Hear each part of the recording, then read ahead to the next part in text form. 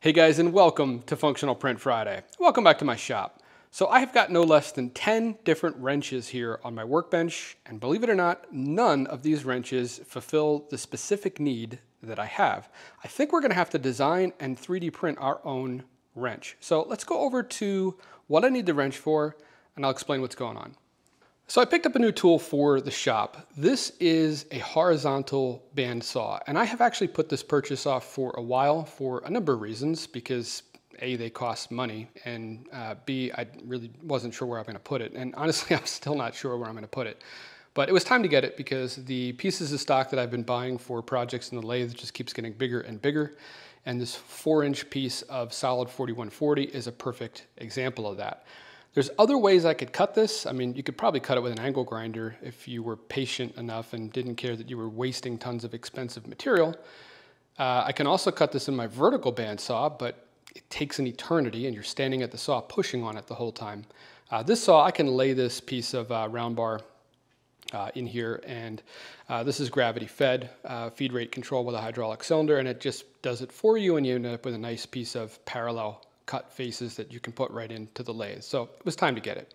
So the reason why this machine is in today's video is because of this knob right here. This is what sets the tension on the saw blade. So this saw has a cast iron wheel here, a cast iron wheel over here that's driven by this motor and gearbox, and the saw blade is continuous. It runs all the way around in a circle.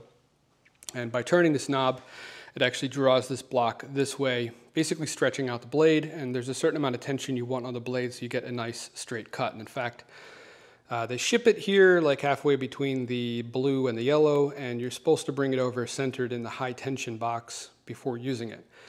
I actually thought this knob was stuck at first because I couldn't really tighten it with one hand at all. I did eventually realize that I could loosen it with one hand if I really pull on it. It's actually, I'm right-handed and I'm trying to use my left, so it's super hard to turn it in either direction. It's not stuck, and if I put two hands on it, I can tighten it and loosen it, but it is really hard to turn. So I'd like to make a wrench for this knob, and you can see the shape that it's in. So we've basically got to come up with a wrench that is going to fit over that shape. All right, I got you guys in a tripod so I can use both hands. So turning this clockwise would tension the blade, and turning it counterclockwise would slack the tension off. I can turn it counterclockwise with one hand. It's still hard to turn, but I can do it. I literally cannot turn this clockwise with one hand. I need two hands to do it, and that's just a pain. So I'd really like to make a wrench for this so that I'm not killing my wrist to do it, and we can do it a lot quicker. So I've never designed a wrench for one of these before, but I have designed one of these knobs for another project, and they're generally speaking not as hard to design as you would think. You don't need that many dimensions to get this right. The first one is your tip to tip dimension, so from here to here. So if we measure this, it's right about 80 millimeters.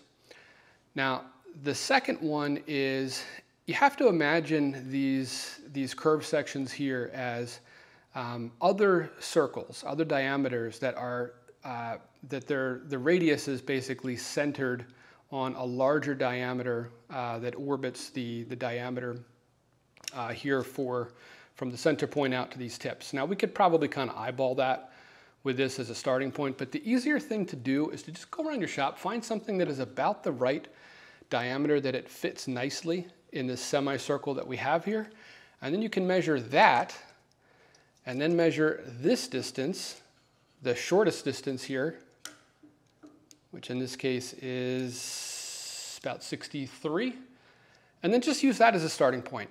Now, when you're designing a knob to match another knob, you don't need to be that close. I mean, you get it close enough that it visually matches, it's good enough. In this case, we're gonna have to get pretty darn close because I want this wrench to be a good fit, but that's what I'm gonna do. I'm gonna go up and I'm gonna start by just drawing that circle and then trying to figure out what my larger diameter is that these other circles are essentially on, orbiting this one. All right, and here is my design space for this. And I wanted to show you this first because this is what I was talking about, where we have a single diameter here in the center. I then use the polygon tool to get 6 even points. And I have basically lines projecting out, and then I've got these additional circles out here centered on those, and I figured out the overlap to try and get close. And you see I go from that to basically this shape here, it's the exact same thing. I could fit this on top of this, and then from this to this, just again getting rid of the geometry that I don't need.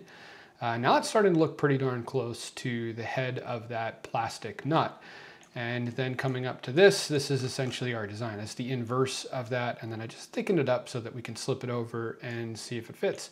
So I'm gonna stop here. I don't wanna go any further because there's no point in trying to design the rest of the wrench when we don't know if this is gonna fit yet. So, all right, I'm gonna print this out and let's see how it fits.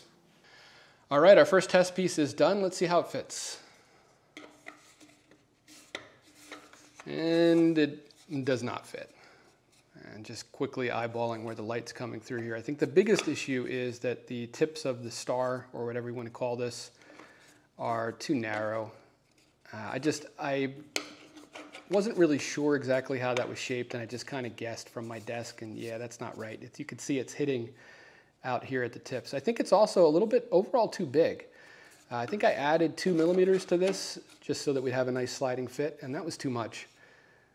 I think even when I fixed that, which I think I'm probably going to go with a slightly tighter diameter. It looks like I just want to arc back in tighter than coming out to this point.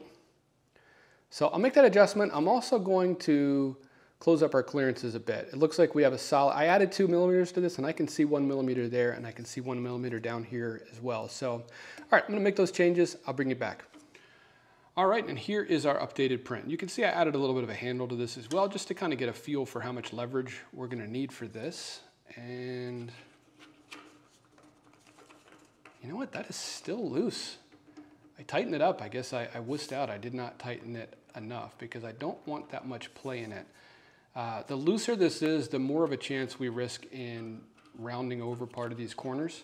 If you look at where this guy's contacting, it's contacting all the way up there towards the tip. I'd like to contact further down here. And I think our overall diameter at these tips is still just a little bit big. Not by much. I think I'm going to take maybe, I don't know, 0.5, 0.7 millimeters off of that and see how it fits. All right, I'm going to go adjust this. I'll bring it back. All right, here is our updated print. Pretty much looks exactly the same, but it should be a little bit tighter on there. Oh yeah. Yeah, that fits. That fits really good. It doesn't get hung up. You know, it goes on freely, but the fit's really good, and you can see a much wider contact point there. First of all, it's a little bit further down into the radius, but it's also a wider point of contact. I don't know if the camera can, yeah, I think the camera's probably picking up that one even better. All right, that gets us to the size that we need here for the wrench head. I think it's time to start thinking about how we actually design the rest of the wrench. So I'm gonna scratch my head a bit. I'll bring you guys back. All right, guys, and here is the final design for this. And as usual, I probably spent more time on this than I needed to. I really kind of wanted to make this look like a wrench. So I've got a nice inset here. Try to get the shape just perfect. Put a hole in here to hang it on. And while we don't have this inset matched on the other side because I don't want this guy to print with any supports and have a mess to clean up, I did do a matching bevel on each side. At 45 degrees, that should have no problem printing both on our wrench faces here, as well as the outside diameter and the inside diameter of the hanging hole as well. So it should be fairly comfortable in the hand to hold. So, all right, I'm gonna get this printed out and let's make sure that it fits and see if it's gonna work. I thought I'd show you the slicing settings for this, since strength is really going to be important on this wrench. The number one thing that's important when you want strength from a part is the number of outer walls. And then second to that would be the infill. A lot of people say the infill doesn't matter at all. I disagree. I think the infill does play a part in the strength of the part. It also gives you nice clean top surfaces. If you don't have enough infill, you're not going to end up with nice, flat, strong surfaces on the top of your part. So I started with the strength profile here, the 0.2 millimeter height one. And the only things I really changed were the top shell layers and the bottom shell layers. I increased both of them. I think they use too few layers, and that does also add to the strength because that's essentially your outer walls on your top and bottom faces. And here, if I slice this, probably give you a better idea of what's going on. We'll drop down into the center of it. You can see there's 6 outer walls here on both the part of the wrench that's going to go over that plastic nut, as well as on all of the outside dimensions. I did gyroid for the infill on 30%. Yeah, it's probably more density than I need. I bet we could get away with 15%, but I do want this wrench to have some weight to it. I don't want it to be like heavy like a real wrench, but I would like it to feel not hollow. So, all right, I'm going to finish slicing this and get this sent off to the printer and see what we end up with.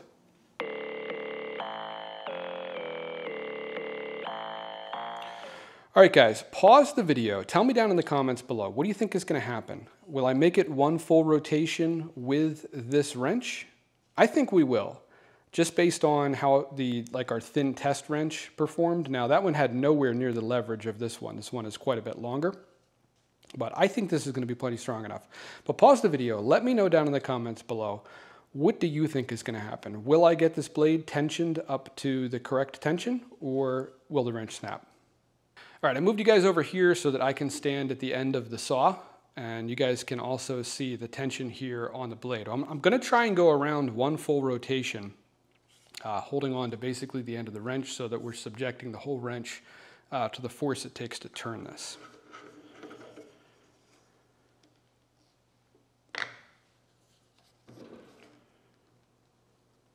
Yeah, that's I don't hear any creaking or anything out of the wrench. It does, that noise is just the wrench slipping around on our plastic nut. Actually, we're there. It looks like it was only about 1.5 full rotations to get there. It's funny, trying to turn this thing by hand, I wasn't even really seeing that move, but you can go a lot faster with this. And I assume slacking that tension, oh yeah, it turns a lot easier in this direction. Yeah, that is nice. Using it does have me wondering if it would have been worth it to have sort of like something like a stop, something to keep this from slipping off. Either fully enclosed, so it was more like a socket with a dedicated handle, or having just something to keep it from going past like that. But for the amount of times this thing's going to get used, that's probably fine. It's not like it's actively trying to slip off. It's trying to lift the whole saw because the torque required to turn this. But yeah, that should be fine. All right, so our lowly 3D printed plastic wrench did what every one of those wrenches couldn't do.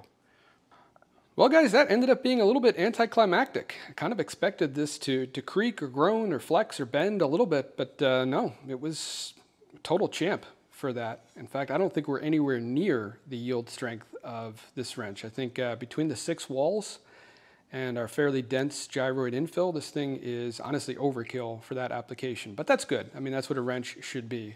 In a typical application, a wrench that you're using for something should be, probably 10x what it would actually take to cause that wrench to yield. So I'm happy with that.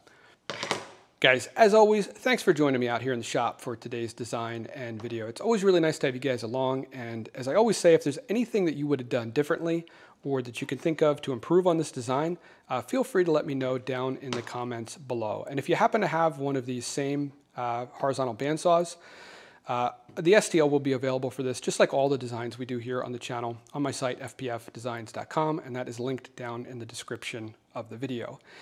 If this is by chance your first time here on the channel, this is all we do. It's all functional prints. I don't do any of the multicolored garbage of the week that you see a lot of the other channels do. It's all engineering and functional prints just like this. Some of them are from scratch designs. Some of them just add features to other stuff I've already got around the house or in the shop or out in the yard. So if you like that sort of thing, check out some of my other videos. And if you like what you see, hit the subscribe button. And guys, if you do, I'll see you next Friday.